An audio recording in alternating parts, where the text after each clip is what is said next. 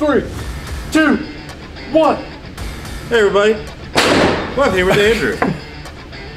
And today, we're going to talk about making jambalaya. Making jambalaya. All right.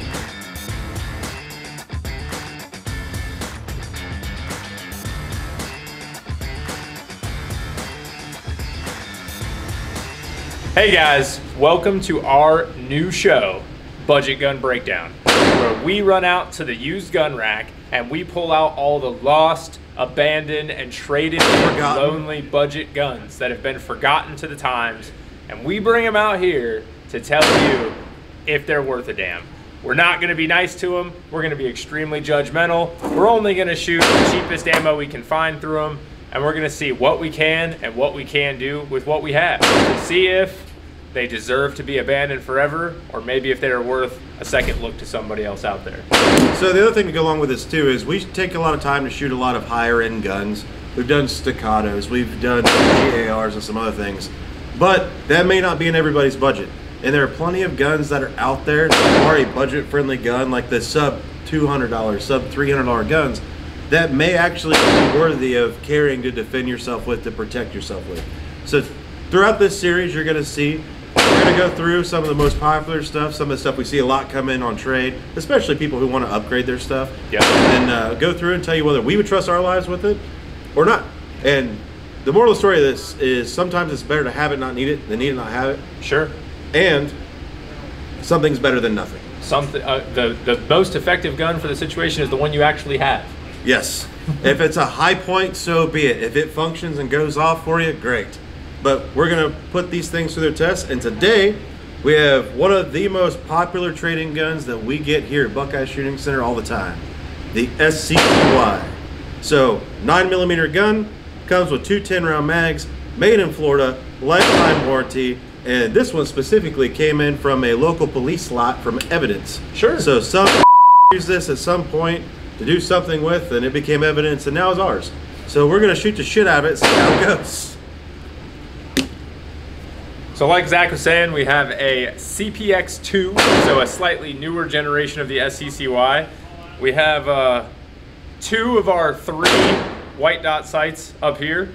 We have a couple magazines, which is really nice. Some cool finger grooves. Everything seems to work perfectly fine. And we're gonna sit here and try to do some drills with it real quick, see if we can get some good groups, see if we can do some basic defensive stuff, and see if it's still worth taking out to the range and having fun with.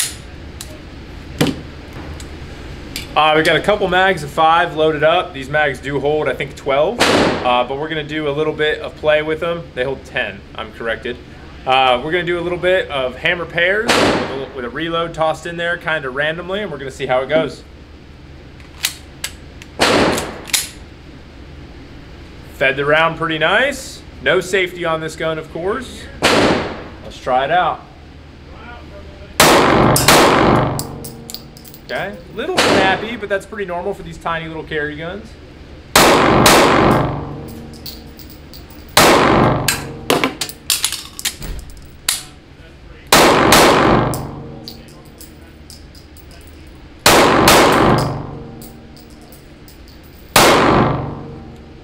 Not bad. Locked back on both of our magazines, cycled all the rounds. Now, that spring didn't quite have enough power to fully close the slide. That could just be the steel case ammo, but hey, that's why we brought it. We wanted to see what would happen if we shot the absolute cheapest ammo we could through this. But under normal firing, it cycled everything. So let's go ahead and load up some more ammo, and let's get a couple more drills in and see how she does. All right, we do get quite a bit of snappiness, which I'm actually starting to realize that these pretty aggressive finger grooves, they actually really do serve a purpose with these SCCYs, because this gun really wants to rise up on me, and that's really helping me keep good control of it. So we did some hammer pairs. Let's go ahead and try some failure to stops. We're gonna get those 2 shots really quick, slow it down, and see if we can actually get a headshot.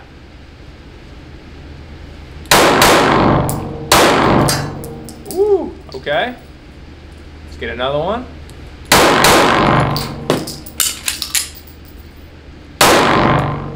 Not bad. One more.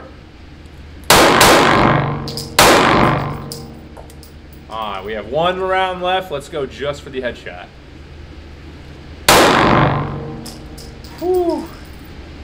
I'm trending a little high and to the left, which is pretty unusual for me as a shooter, but I've also never shot an SCCY before. But as far as functionality, this gun's running really well, and it's handling just about everything we're throwing at it. And I didn't have the slide lock or the slide dropping issue on the reload that time either. Maybe she's getting warmed up. All right, if you're gonna carry a pistol for defensive purposes, you really have to be able to shoot fast with it. So we have a couple mags of 6 loaded up this time. We're gonna try out some bill drills. Hopefully I don't shoot the camera. We have downrange looking at the target, because then this would be the most expensive budget gun breakdown we will have ever filmed. Probably the last budget gun breakdown we will have ever filmed. So let's try it out. All right, 6 rounds in the chest as fast as I can.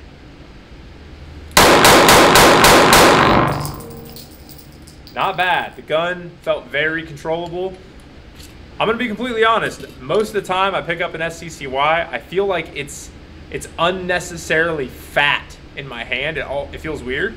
But when you really bear down on it and you shoot it quickly, that fatness, it helps. It really does help. Even though it's a tiny gun, I have very large hands, and that extra grip really helps me keep control of the pistol. Uh-oh.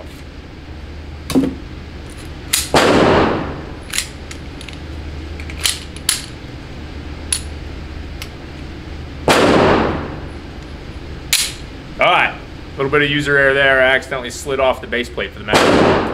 All right, 6 rounds in the chest as fast as we can.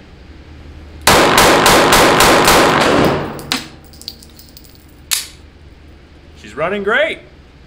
Let's go downrange. Let's check out our accuracy and be a little bit more critical of the old girl. We have really good accuracy in our chest shots, kind of focus center mass. Not really well focused in the center, which at 20 feet, I would like to see it a little bit more center focused. Our headshots are absolutely terrible, but we're rushing a little bit and we are missing one of our sights. So I think for the circumstances, it's pretty good. All right, so overall, we ran all of our usual defensive drills. We put her through her paces. We saw what it was like. What do we think about it? Honestly, if I was gonna put this on a scale of 1 to 10, we have to remember that this gun only costs $200. So, man, I mean, I like the long, heavy double action trigger. For what this is. For what this is. It's a nice, smooth trigger all the way through with a very consistent feel. Obviously, I'm not gonna be winning any competitions with it, but for a defensive gun, I was still able to make very good, very consistent hits with it. Man, I'm gonna give it a 7. Especially because, like I said, it's like a $200 gun. It ran the steel case. The mags work absolutely great. Yeah, I think I'm gonna give it a 7. I'm gonna give it an 8. An and 8. Here's why. I have a little bit more experience with one of these. I've had one for years that just sits inside of a tractor at home as like a snake gun or something like that that pops up. And the reason I'll give it an 8 is one factor we didn't talk about yet is the lifetime warranty these have. So made in Florida, if you do have them. I've worked with their customer service department, being on the other side of the counter before and now, and their customer service is fantastic. So if there's ever a problem with them, they've taken care of customers time and time again with even little things like bags wear out, lights wear out. They take care of people. So I'm giving it an extra point because of the customer service department at SCCY. That's a good point, especially because when you start looking into really like budget-oriented guns, a lot of these guns are imported. They're not American made. And a big common trend you see with a lot of imported firearms is terrible customer service. So this gun being American made down in Florida, I trust you're going to be able to get a hold of someone, you're going to be able to get support if you ever do have a problem with it, and you're going to be able to get whatever's